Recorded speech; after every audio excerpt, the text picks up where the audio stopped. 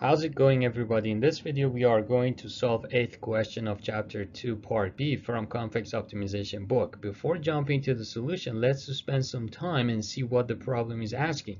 Our goal is to show if S is a polyhedron. If you do not know what a polyhedron is, please refer to my video that goes over them thoroughly. Also, you can check my video of question 8 that solves part A.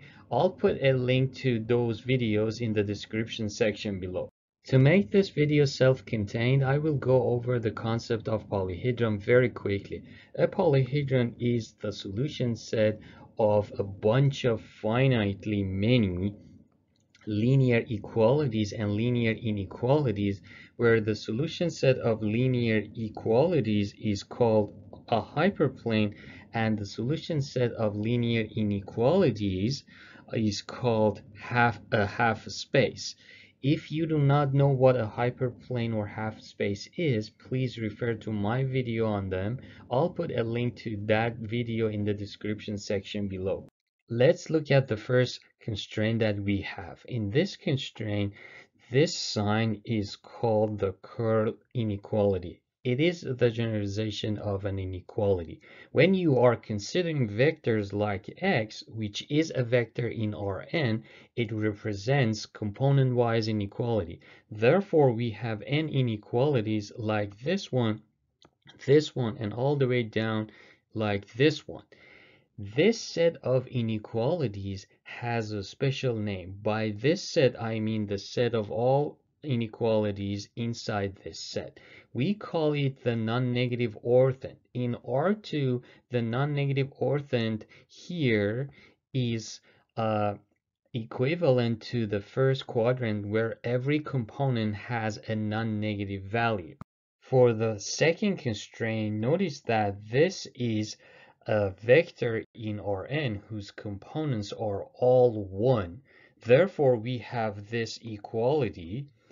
In R2, it is a line passing 0, 1 here and 1, 0 here. If we put the first two constraints together, we get a special set that is called probability simplex. In R2, it is a line segment starting from 0, 1 and ending at 1, 0. If we add components of x that is inside the probability simplex, it sums up to 1. Note that all components are greater or equal than 0.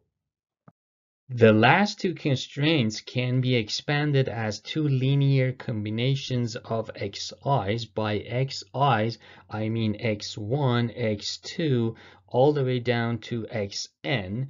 Notice the exponents of xi's are all 1. So we have x1 to the first, x2 to the first, xn to the first. That is why I said they are two linear combinations of xi's.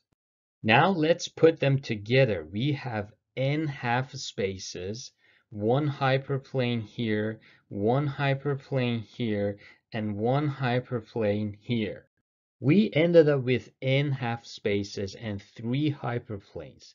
Does that show S is a polyhedron? Yes, it does, because we have n half spaces and 3 hyperplanes.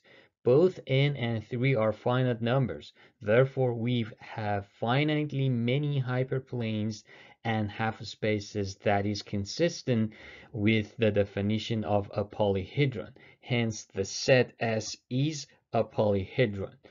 This finishes up the video. Thank you for watching my videos, and I hope you've enjoyed this video. There are two things you can do to support me. You can support me by liking my videos and giving them a thumbs up. Also, you can share my videos with anyone who you think would find them useful. Finally, please make sure to subscribe to my channel to get notifications for new videos, and have a great day.